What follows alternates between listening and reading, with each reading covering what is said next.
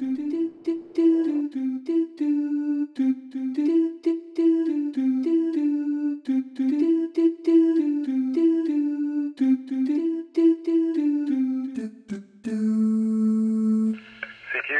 this is Alpha Alpha Zero Oscar calling to order the St. Petersburg Amateur Radio Club meeting.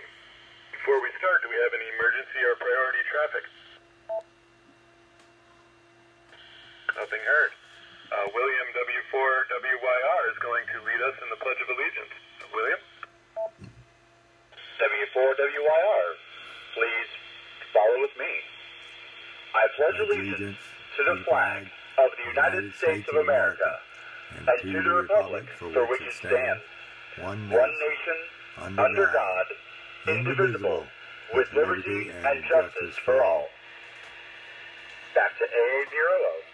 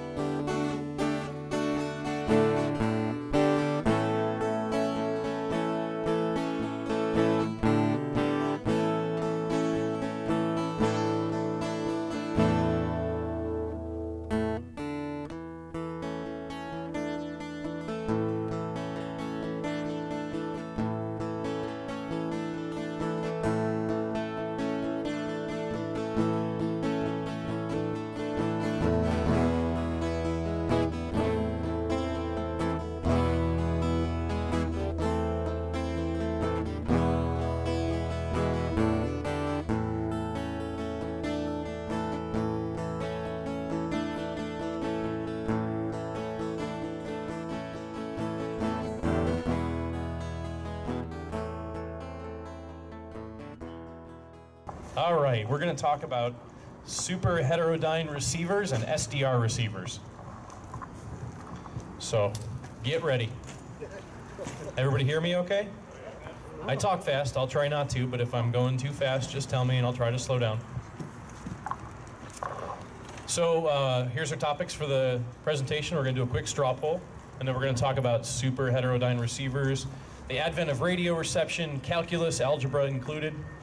Then we'll get into SDR receivers. We'll have a battle royale, which is better between a super het and an SDR, and then a little Q&A at the end if we need it. But I'm assuming there'll be no questions because this is going to be just a brilliant, brilliant PowerPoint. All right, straw poll. Who, show of hands, has heard the word super heterodyne before? That's good. You're reading your cut sheets. Who has a, let's say on a scale of 1 to 10, like a 3 to 4 understanding of what super heterodyne means? Who thinks they could give this presentation blind and they know everything about what super heterodyne is? Well, and that's where I was, to be honest with you. And I like a lot of people, I just sort of go down the rabbit hole.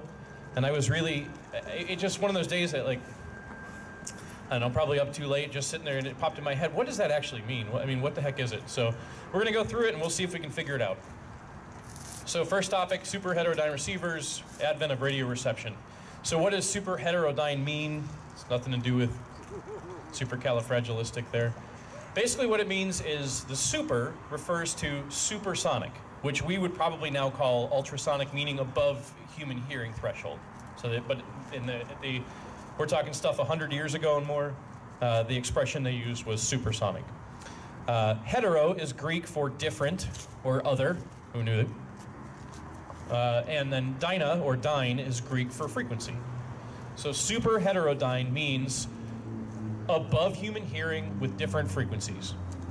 So that gives us a little preview of what a super heterodyne receiver actually does. So this is the part that I really kind of fell into.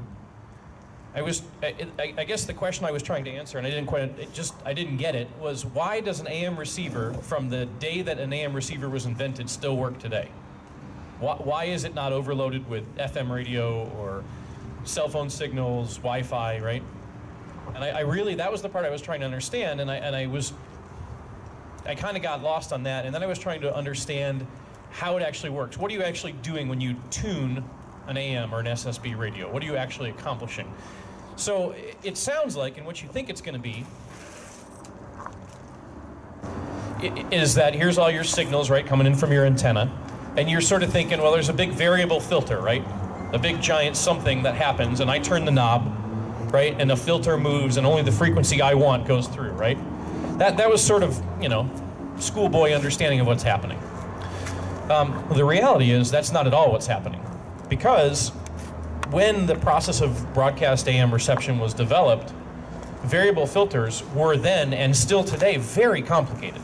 A variable filter that you can turn a knob and move an electrical filter up and down in frequency is a very complicated thing to achieve. It's very expensive. And back in those days, the electronics they had to process signals really weren't even capable of working at what they considered extremely high frequencies. Remember, these are the folks that named 3.5 high frequency, right? That was HF to them. That's why we're stuck calling things like mega ultra super high frequency when we get up to 10 gig, right? These guys couldn't even imagine that. So a filter for them was just way out of reach, electrically speaking. And then when they built a filter, if they could, you were basically stuck with a trade-off. You could make a filter that was wide, but then it would be sensitive, or you could make one that was narrow, so you'd have some selectivity, but then you'd get no sensitivity. So your choice was basically, I get only the signal I want, but not much of it, or I get adjacent signals like we see here, but then I get enough to actually turn into an amplifier. And then the last thing is, you're still working and all your processing is still happening at the receiver frequency. So you're trying to tune in, you know, 1100 AM or 1450 AM. You still need an amplifier to turn that into a useful signal and eventually get it to your ears that's working at 1100K, right? And that, again, gets back into the trouble with electronics then. So the answer was some smart guys got together and they developed the concept of a super heterodyne receiver. Before that, the receivers they used were called regenerative, which is basically a crystal radio. So, and that just wasn't the solution. So we got into super heterodyne. So here comes the math. What is basically happening in a super heterodyne receiver is that you have two, and I'm going to use the word waves, okay? Frequencies, waves, signals, but I'm just going to use wave for a minute. You've got two waves that are fixed in their frequency offset. So that means that they are not the same frequency, they're different, but the ratio of how different they are is fixed. So they're always staying a certain amount apart from each other, and that relationship is fixed, okay? When you do that, and you then combine those signals, you get some addition and some subtraction, right? We're looking for a difference, and we'll explain why in a second. So we're looking for a fixed mathematical difference between these two signals. I'm going to show you some pictures of what I'm talking about here. But remember, from school grade math here, difference is a keyword that means subtraction. So we're talking about how do we subtract. So everybody's probably seen this when we talk about radio waves. It's the standard kind of pedal in a pond, right? Pebble in a pond, right? So you got your wave front moving around, right? This is a single source, right? We got one wave, one frequency going out, moving out, right? The black lines are your high, the blue lines are your low. And if we put two of them together, we've all seen some kind of variation of this. This is called an interference pattern, right? Now I've got two sources of waves, or I've got a stronger signal. It adds up where they are nullifying each other. You see there's kind of an offset here, and there's less signal. So let's kind of move into more frequency, less wave. So we'll do the same thing, but now we've got two adjacent signals, okay? These happen to be audio signals. This is a sine wave, okay? Top one is 4K, so that's 4,000 hertz. Bottom one is 4,004. Okay, so they're fixed in their offset. They're offset by 4 hertz. All right. Sometimes they're going to add up. So right now they're both at a peak. So they're slightly different frequency, but sometimes they add up and you get more. And then sometimes they're offset, and when you add them up, you get nothing. So you get that nullification, right? So if we put these two over each other, we get something that looks like this. And these time divisions up here show you're basically getting your 4 beats a second. That's that 4 hertz different, right? And a hertz is 1 cycle per second. So 4004 minus 4000 equals 4. So we'll end up with a beat of signal 4 times a second, because we take the bigger one minus the smaller one. That difference is the beat of a new frequency. Now you'll notice the wave itself is still the same, we just have this new beat frequency on top of it. Some of these words should be jumping out at you, by the way. Beat frequency, sound familiar? So, what's happening with this difference is that we end up with this new frequency. Now we have 4 hertz instead of 4,000 and 4,004, right? And that new frequency still has the encoding of the original signal. So if it were amplitude modulation, your amplitude's changing, and that's what's actually encoding the audio signal we want to hear. It's still in this new beat frequency, okay? It's just been shifted to this new 4 hertz instead of 4,000 hertz. So the mathematical result of adding or subtracting these 2 signals at a new frequency creates this thing called a beat frequency. The offset we add to our original source, so we're going to create a new copy of the thing we try to get, the signal we want, and we're going to get into more details, so this will all be clear in a sec. That new frequency we add results in the creation of something called an intermediate frequency, or IF. Everybody heard of IF somewhere in a radio cut sheet or on a, right? So we hear about the IF frequency. Well, what does this actually mean, right? We've all probably seen or maybe read somewhere that most radios these days use an IF of 455 kilohertz.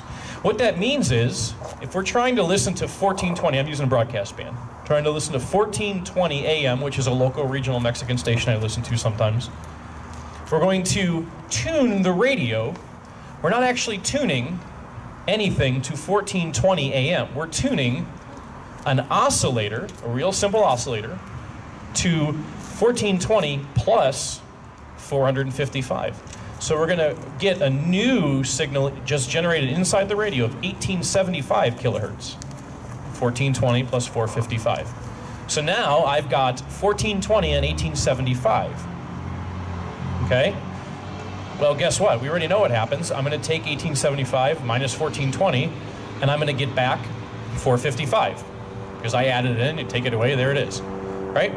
Well, if you put these 2 signals in an AM circuit known as a mixer, which is basically just a fancy way of saying they're electrically being combined, the end result is a beat frequency. And that beat frequency, again, that new pattern that's just a result of 2 frequencies that are the same but shifted apart from each other, will be at 455 with the original AM material still encoded. So now we have a brand new frequency, and if you're thinking about this, no matter what frequency I'm trying to tune, I will always end up at the end of this circuit with 455 kilohertz. Make sense? So whether I tune 1100, 1200, 600, I'm going to add 455, shove them together, and then when I'm done, I'm going to get the same thing I started with at 455. Well, what does that do for us? We start over here on the left. Got a pointer. Got over on the left. Now we've got this kind of variable oscillator thing, right? Here's all the intended signals that are out there floating around. Here's the one we want. There's 1420. There's the new one I've created with my oscillator, 1875. I shove them in a mixer, and I end up with 455 kilohertz. All right? That is our IF frequency, our intermediate frequency. Well, now I need a filter still, because I only want to get the thing I care about. All this stuff's still floating around in space, right? And we only want to amplify and deal with that one signal. Well, a fixed filter is easy. Anybody got a radio old enough to put a crystal in it? Replace your crystals for a different filter, right? So a fixed filter has always been pretty achievable. And so as a result, we can put a really super nice, precise filter at 455 kilohertz, because it's only ever got a filter at that IF frequency. It never has to deal with the broadcast band stuff. And the end result is now, instead of a variable filter, we end up with a variable frequency oscillator. Anybody heard that term before? Right? When you turn the knob, you're turning a VFO, a variable frequency oscillator. So let's go back through our list of no-goes with the variable filter. Variable filters are complex, expensive. They were hard to, there was no electronics in the early days, they couldn't do it. The accuracy was a trade-off of width versus strength. Well, with a fixed filter and just making this variable oscillator in an IF frequency, fixed filters are cheap and easy. The frequency that they have to deal with electrically back then is much lower. It's above human hearing, so we're not going to hear the artifacts, but it's much lower than the actual intended broadcast frequency. And of course, with a fixed filter, no concerns with accuracy or selectivity because we can make it as narrow as we want. So to wrap that up, again, two frequencies are mixed together, and then the result is the subtraction gives you the intermediate frequency with the original encoded material.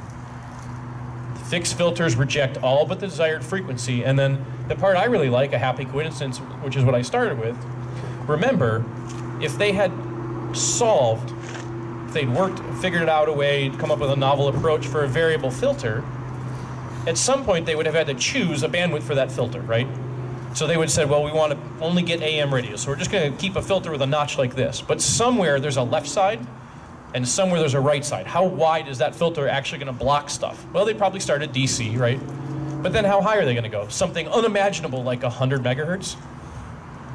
I mean, 200 megahertz, 300 megahertz, whatever unimaginable frequency they picked for the end of what they were going to filter out, would that radio work today? Not well. I mean, how many sources of interference would there be for any radio that was based on a filtering bandwidth? You'd be stuck with cell phones, VHF, UHF, Wi-Fi. I mean, everything makes RF now. And that's why an AM radio from 100 years ago works exactly precisely the same as one you can buy at Best Buy today, because they ended up doing a variable frequency oscillator with an intermediate frequency. All right, maybe instead of Q&A at the end, I'll stop for a second. Any questions on sort of the concept of a super heterodyne? Did that light any light bulbs for anybody, or want to go through it again? No questions? There's going to be a quiz. By the way, if you guys don't volunteer to do presentations, you're going to listen to me every month. All right, let's move on to SDR receivers, the real hard stuff. An SDR receiver, everybody has heard of SDR receivers? Yes, show of hands. No, is it a new term? Good, everybody's heard of it. Stands for software-defined radio, okay? That is a radio that uses a digital signal processing path, also known as code, programming, chips, whatever, a computer, to tune signals. All of the radio is defined by the software you write into the chip. If you write an FM decoder, it decodes FM. If you write an AM decoder, it decodes AM. If you write a lower sideband with a BAFO or with a BFO, it'll give you a sideband with a beat frequency oscillator you can adjust to tune. But it's all happening in software. So the software defined means literally it starts off as nothing, a bucket full of bits, and you generate the actual radio inside. The interface between the RF world and digital is called an ADC, analog to digital converter, right? And this is really the special sweet spot of SDR radios, right? Because that's the limiting factor. ADCs are an analog device, which means we have to think about things like gain and bandwidth and saturation points and voltage drop-off, right?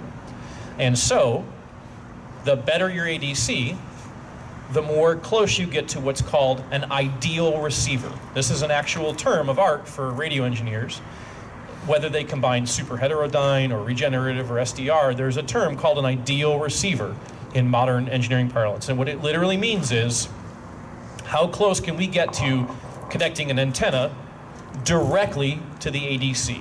Well, if the ADC's got enough gain and headroom, we're very close now. If you're only interested in a certain part of the spectrum, we can kind of do that now. Chances are you might get overloaded. That's why things like Baofeng, for example, goes deaf when you're near a stronger radio or repeater, because it is basically one of these, more or less connected through a very cheap amplifier and into an ADC. And what happens is, as soon as there's a strong signal, it overloads this, and the thing can't hear anymore because it's just electrically saturated, right? So this is basically a simple versus an ideal receiver. The only difference is any filtering in front of that ADC. If we zoom out a little and we put some stuff in front of that ADC, So now we got some stuff over here in yellow. Notice this jumping out at you. IF. So now, super heterodyne has become essentially a big complicated filter in front of an SDR.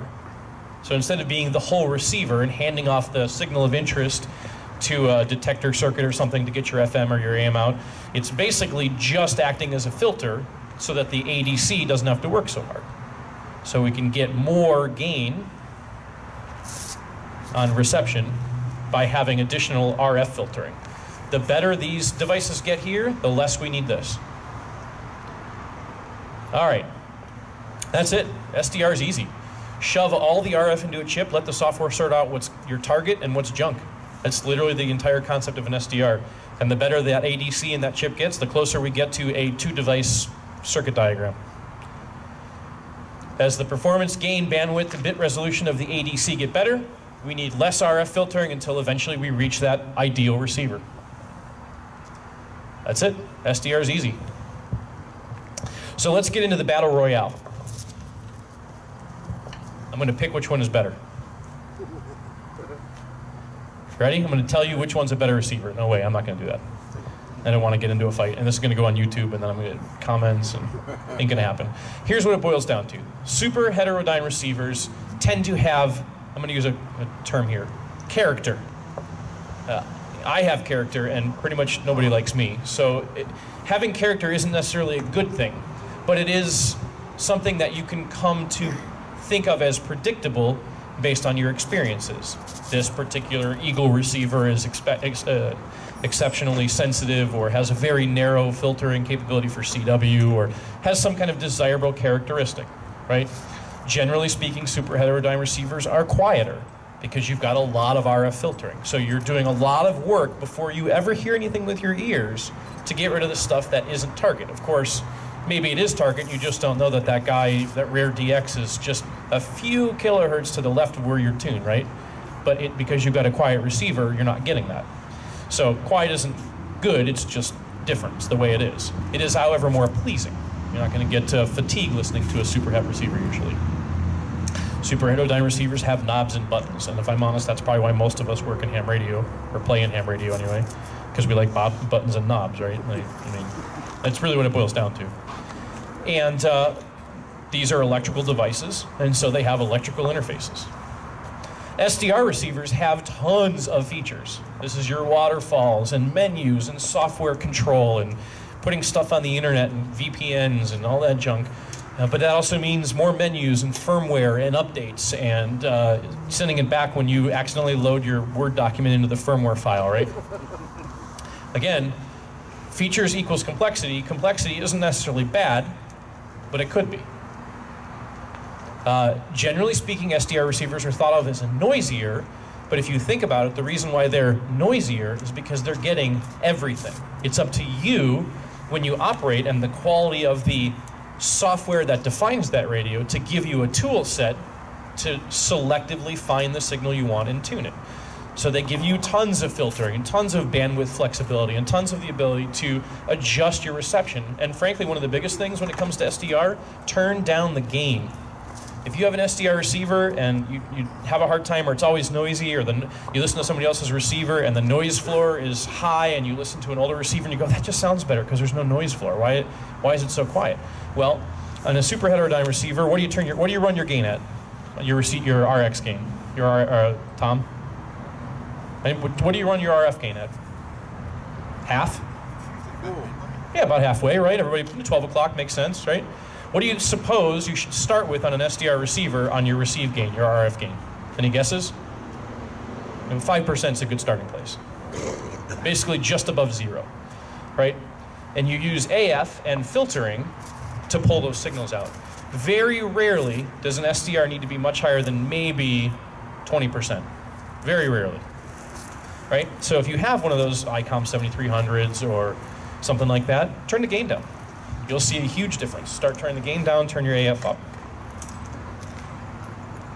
So as far as which is better, I don't know. I like old radios. I think they sound great. They're fun to play with. Tubes glow. It's all pretty, right? It's all good stuff. But the industry is absolutely trending towards SDR. They're cheaper to produce, cheaper to stock. They can sit on a shelf for 20 years and work the same as the first day they were there. SDR receivers are very common. ICOM, the 7300, a very popular SDR receiver, Flex radios. There's others, I mean, but that's an idea.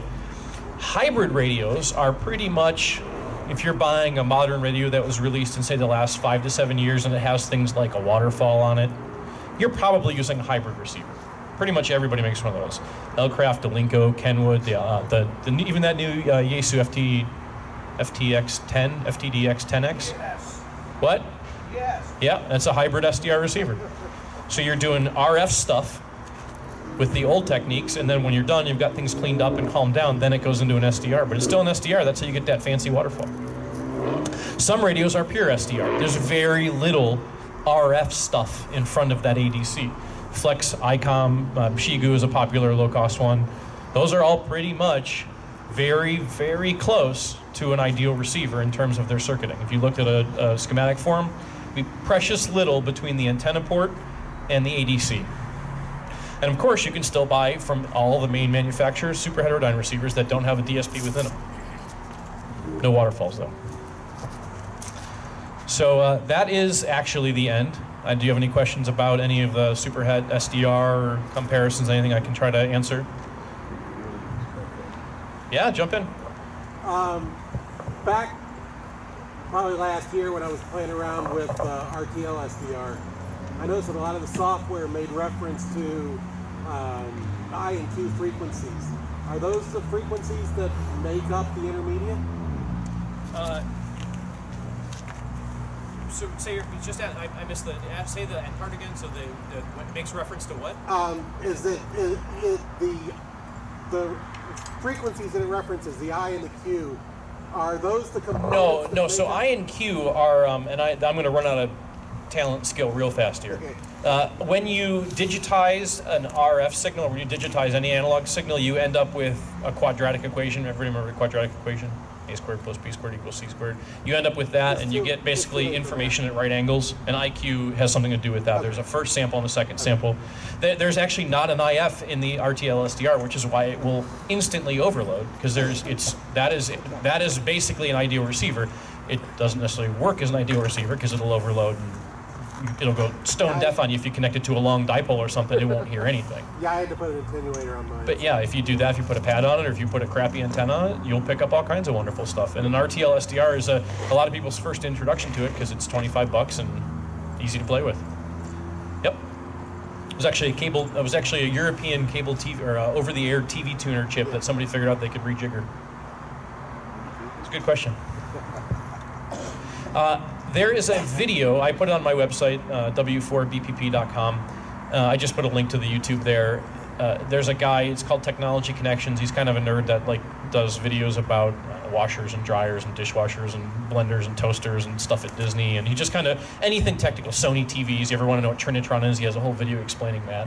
He has a surprisingly good video on super heterodyne receivers, and he actually does this, I stole the screenshots from his video. He actually does that 4,000 hertz versus 4,004 hertz demo as an audio demo, and you can actually hear the beat frequency. And he's got some other demos that are kind of hard to pull off in PowerPoint, but it's worth clicking on. It's a kind of a cute, interesting video, and the guy's talented and worth watching. So I posted it on my website, W4BPP.com. And that's it. Thanks for listening. Thanks. Remember, get your presentations in. You got to listen to me every month.